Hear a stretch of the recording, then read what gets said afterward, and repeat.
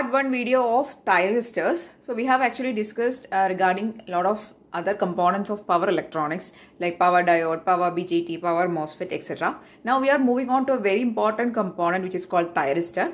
A lot of applications is there for thyristors in power electronics. They are being used in various circuits like choppers and a lot of circuits we are using thyristors. Okay.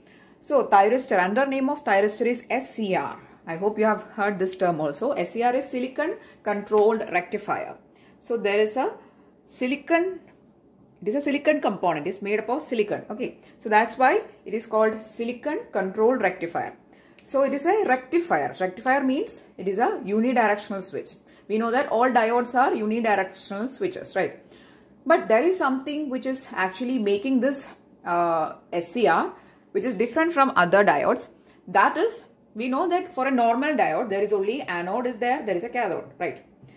This is the symbol of a normal diode. But if you observe the symbol of a silicon control rectifier, there is a gate terminal also. So there is a controlling factor again. That is a gate. Okay, so this is why it is called silicon control rectifier. So these are actually very important points when talking about thyristors or SCRs. Okay, so SCR is silicon control rectifier.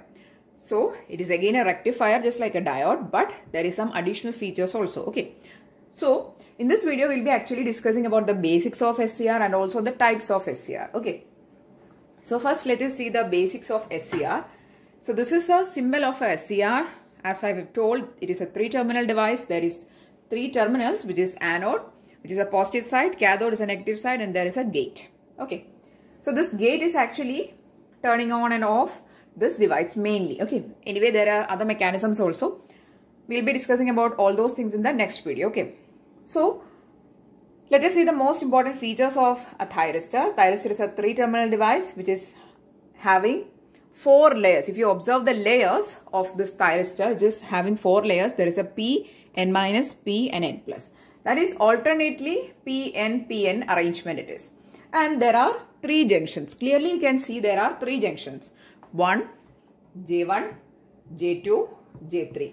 These are not simple junctions but PN junctions. Okay, 3 PN junctions are present and there is a 4 layers. Okay, so this is the layer structure of a thyristor or a SCR. The terminal cathode is taken from this N, anode is taken from that P, and this is the gate region or the gate terminal. Okay, so one of the important features of thyristor or SCR is that they are having very slow switching. Okay, so the thyristors are inherently slow switching devices.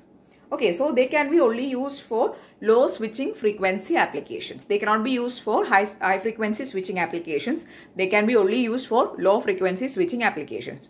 So in comparison with BJT and MOSFET, the switching time is more. So they are slow switching devices in comparison with BJT and MOSFET. And also it is having large reverse recovery current. Okay, so these are the important features of a thyristor. Now let us see the various types of thyristors. I hope that you have understood the layer structure, how many junctions are present, how many layers are present, and from which all terminals or which all regions we are taking the 3 terminals. Okay, so this is a 3-terminal device. It is a rectifier. It is a rectifier like device, but it is a controlled rectifier. Okay, so that is why it is called silicon controlled rectifier. It is made of silicon. It is a controlled type of rectifier. Okay, I hope this much is clear. Okay, next moving on to the types of SCR or the thyristors.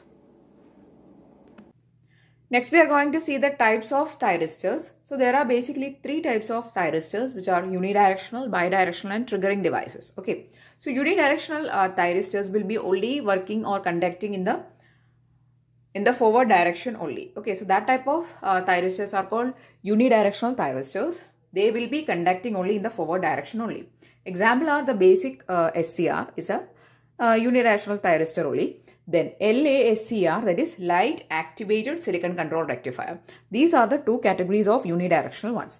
Now bidirectional means they will be conducting in both forward and reverse direction. Okay, so in the both directions it will be conducting. Example is triac. Triac is triode AC switch. We'll be very soon doing a video. There is a detailed video on triac. So anyway, it is a bidirectional thyristor. Third one is triggering device. Triggering device means The third type of thyristor is a triggering type of thyristor, that is triggering devices. Okay, so they require a triggering signal or a control signal to turn on the device or to take the device from non-conducting state to conducting state. Okay, so that is the third category, which is a triggering type of a thyristor. Okay, so they require a triggering signal. Okay, so the examples are UJT, which is uni-junction transistor, SUS, that is silicon unilateral switch, SBS is silicon bilateral switch, and DIAC. DIAC is diode AC switch. Okay, so these are the types of the third category of thyristors, which is a triggering type of thyristor. Okay, so the main categories are unidirectional, bidirectional, and triggering. So the unidirectional and bidirectional doesn't require any triggering signal, but the third one, which is requiring a triggering signal. Okay, so these are the important categories of thyristors. So in this video, we have actually seen only the basics of thyristor, its symbol, the terminals, and the layout structure.